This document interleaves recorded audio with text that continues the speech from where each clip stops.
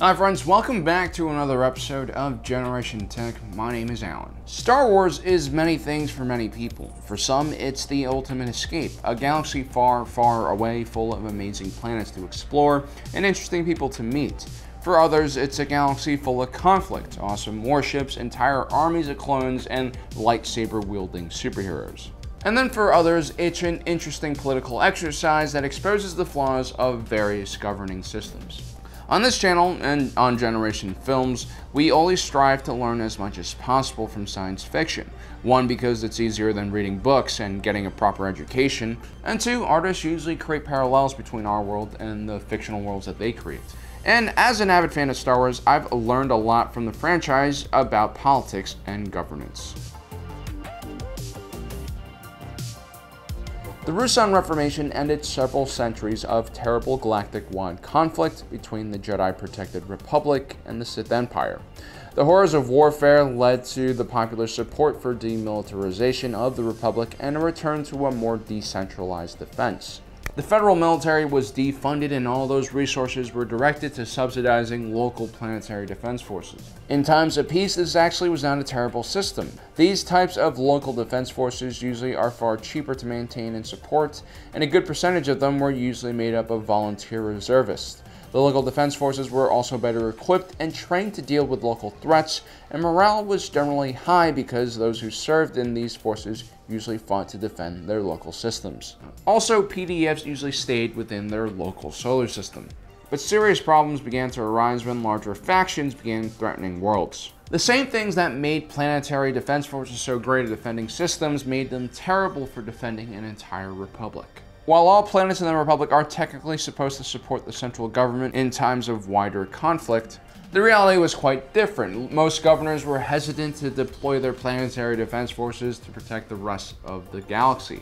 We saw this problem arise during the Naboo crisis. Without a federal military to step in on Naboo's behalf, they were essentially helpless against the Trade Federation, and no other planetary defense force stepped in to help. A similar thing happened after the First Order destroyed Hosnian Prime and the core New Republic fleet. The local defense forces across the galaxy were unable to coordinate and all selfishly guarded their own planet. This allowed the massive First Order fleet to overrun each planet one at a time. A federal military which is created to defend the entire Republic is much better suited for this kind of job. They have standardized equipment, a unified command structure, and battle tactics. Something that would be pretty hard to achieve by piecing together 100 local defense forces. Even the Galactic Empire military, with all of its problems, was designed by Palpatine for when the Yuuzhan Vong fleet arrived to the galaxy. The Galactic Republic and the other smaller factions that replaced the Empire were completely unprepared for the Yuuzhan Vong invasion, and it took several years for them to form proper alliances and unify the galaxy against this external threat.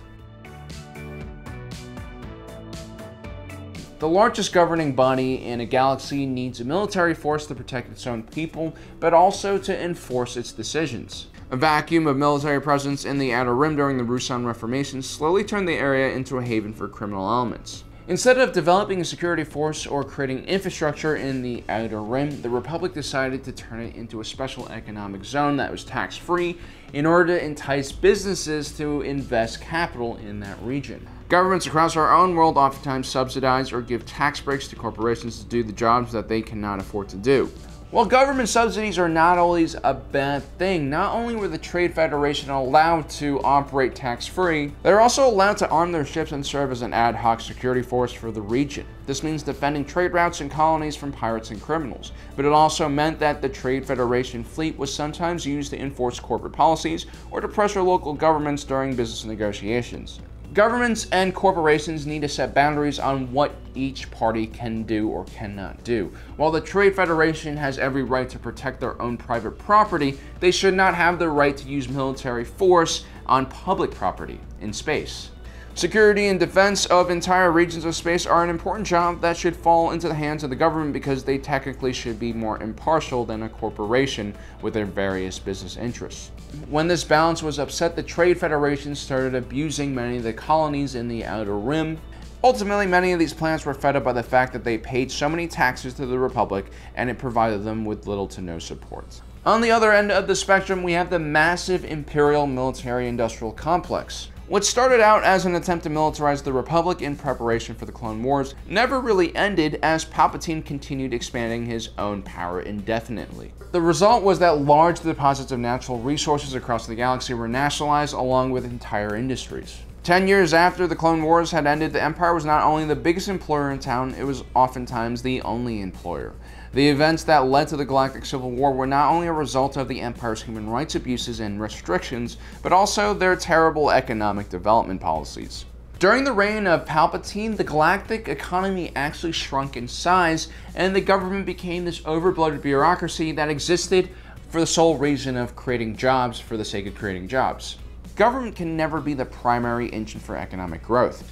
Capitalism, with the proper regulations, is far more efficient than any other economic system ever devised by man. In a proper balance between corporate power and government power will lead to a very healthy and successful society for everyone. The Republic was a democratic constitutional republic, not all that different from the United States or some other Western democracies. At its core was a galactic constitution that set up an important system of checks and balances between the Galactic Senate, Supreme Chancellor, and the Judicial Department. The powers of these three government branches are supposed to balance each other out, which is why this form of government is one of the more stable ones. Some might say that such government forms are inefficient because any action must be approved by the system rather than just one individual. But that's kind of the point. A democratic republic is pretty resilient to volatility and radical change unless the majority of the population vote for it. A strong republic should be able to withstand radical regime change because all members understand that there is a fair and just way to replace incompetent leaders. The fact that our country can go Clinton, Bush, Obama, and then Trump is a testament to our system. You might not agree with half of them or all of them, but at least you know they can't become emperor for life. When one part of this equation, whether it be the Senate or the Chancellor, tries to break this balance, we have a problem. Emperor Palpatine was able to use war and conflict with the Separatist Alliance to gain massive amounts of executive power, which led to him becoming the head of the Grand Army of the Republic. As the war continued to rage on, Palpatine was able to nationalize the intergalactic banking clans and control the printing of galactic credits to further increase the size of the military. Meanwhile, the power of the Senate began to erode as Palpatine created a large coalition that basically rubber-stamped anything that he said. After an assassination attempt by the Jedi, he used this instability to further undermine the Republic's institutions by declaring himself emperor.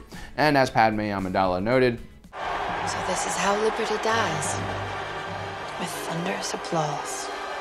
In this scenario, the Senate lacked the courage to go up against Palpatine. As elected officials and an important part of the checks and balances within the Republic government, not enough senators opposed Palpatine's declaration of becoming the emperor. And for good reason, some might say, because Palpatine had the popular support from the people. They absolutely loved him. By 19 BBY, he had successfully defeated the Separatist Alliance and protected the sovereignty of the core worlds. He had a cult-like following, which brings me to another very important lesson about politics, which I learned from my time as a news cameraman. You can believe in an idea, you can believe in a nation, but never give your support easily to a political party or an individual politician. Make them fight for your vote and make them prove that they're worth your vote, because that's how the system works. When Palpatine became emperor, he didn't remove the Galactic Senate immediately or the Judicial Department. That would come later. But what he did do was expand his executive power and at the same time completely abolish term limits, which is an important move for any dictator trying to transition a democracy to a more authoritarian style government. The Supreme Chancellor was technically supposed to serve only 2 4-year terms, but at the end of Chancellor Palpatine's second term, the artificially orchestrated separatist crisis was growing in the Outer Rim. Chancellor Palpatine argued that switching leadership during this very trying time could cause more instability. He was able to gather enough support in the Senate to overturn the term limit rules. This is something we've actually seen in America as well. Franklin Delano Roosevelt became president in 1933 at the peak of the Great Depression. For the next 2 decades, he transformed the American government's relationship with the people through the New Deal and massive federal infrastructure programs. By 1941, when his second term was over, he was a relatively popular figure. And America was being pressured both in the Pacific by the Japanese Empire and in Western Europe by Hitler's Nazi Germany. Sensing that war was coming to the United States, the people supported FDR for a 3rd term and then eventually a 4th term. His was a special situation, though. There were technically no term limits at the time in the United States, but many historians argue that George Washington had set the two-term tradition after retiring after his own second term. It was only after FDR's fourth term that the 22nd Amendment to our Constitution set presidential term limits. Mayor Michael Bloomberg used similar reasoning to overturn term limits in 2009 while New York City was in the midst of a recession, and was able to run for a third term successfully. But perhaps the most egregious problem in American politics is the lack of term limits in the U.S. legislative branch, where senators and representatives oftentimes serve for a lifetime if they desire. Without change and new people entering the system, we have stagnation and a lack of new ideas. Term limits are designed to make sure that one individual cannot have a huge impact on the government. It can also decrease corruption and at the same time increase political accountability of an individual in office. So there you have it, guys. Those are 4 lessons that I've learned from my time as a Star Wars fan. But let me know in the comment section below if there are any other lessons that I've missed. I'm sure there are plenty of great lessons and also one-liners from Star Wars that can teach us a lot about our own governing process. Anyway, guys, I hope you enjoyed today's episode. Don't forget to subscribe, hit that notification button. And as usual, thanks for joining us today. If you're watching this, you are Generation Tech.